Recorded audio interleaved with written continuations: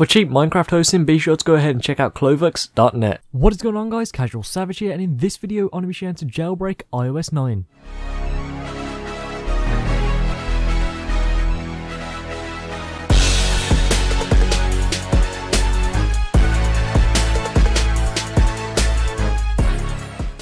Now, just before I show you how to do the jailbreak, there's some things you need to know and there's some things you need to do.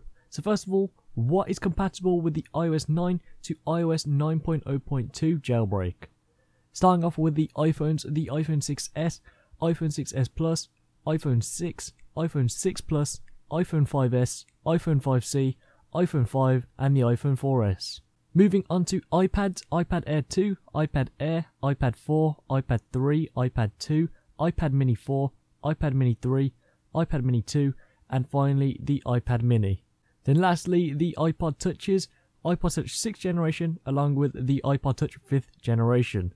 And again, this is an untethered jailbreak. So of course we're going to be doing this on Pangu. Now there are downloads for the Mac and the Windows version. This is the Mac version right here, .dmg, and as you can see it's on Mediafire. All you need to do is click download. Now the Windows one is right here as well. Now Mac, you might also have this. This is not a survey or anything. All you need to do is press reveal, wait for the security code and type it here.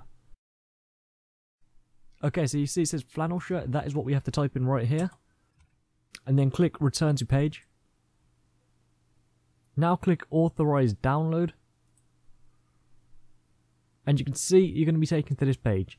Now simply click download if you're on Windows, or if you're on Mac, come to this one which says .dmg, so just look out for .dmg and .exe. Of course it'll be titled in the description which one's for Mac and which one's for Windows. So click download, and now I'm saving this to my desktop. You can see I've already got it, that's why it says a bracket 1, but I'll download it again.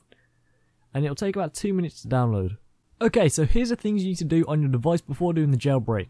First of all, you'll need to disable your passcode from settings, Touch ID and passcode. And then you'll need to turn off Find My iPhone from Settings, iCloud and Find My iPhone, then enable airplane mode. So here you come to Settings, and then you come to iCloud, so we'll turn off Find My iPhone first. Scroll down to the bottom and you'll see Find My iPhone, make sure it's turned off like that.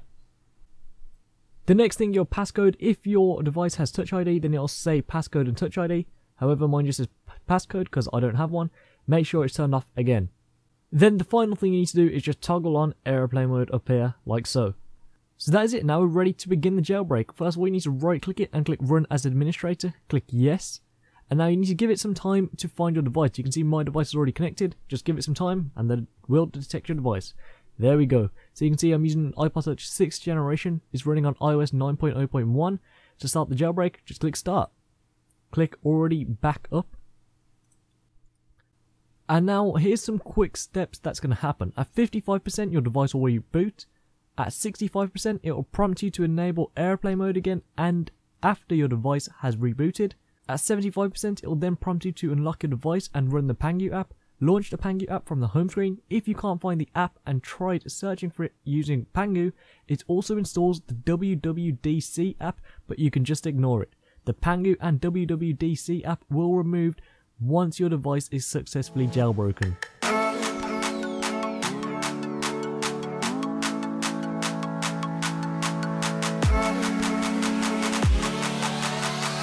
So you can see we've hit 55%, it's now rebooting.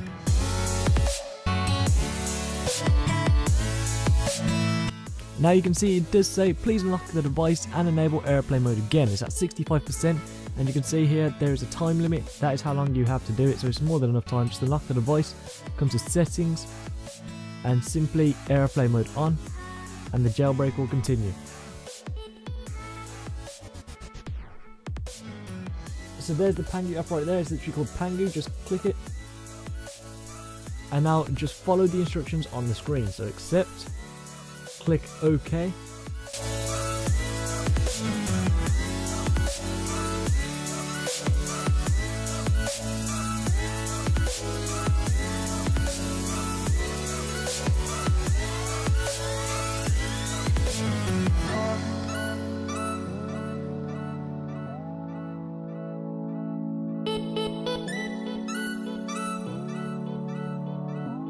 And now you can see it says jailbreak complete, so you can now exit off this, and now it's time to just be on the device.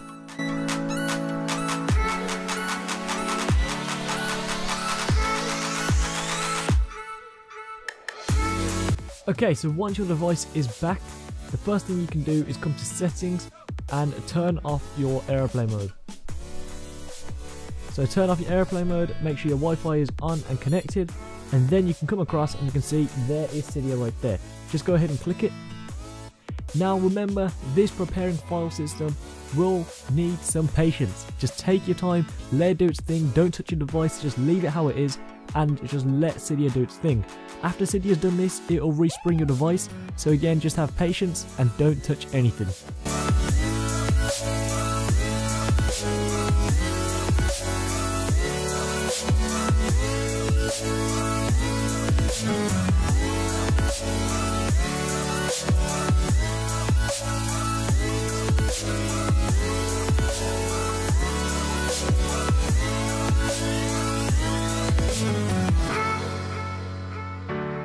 Okay, so once the device is back up, you're free to do whatever you want. So if we scroll across, there's Cydia. We can go now open this up, and you're good to do whatever you want to do on Cydia.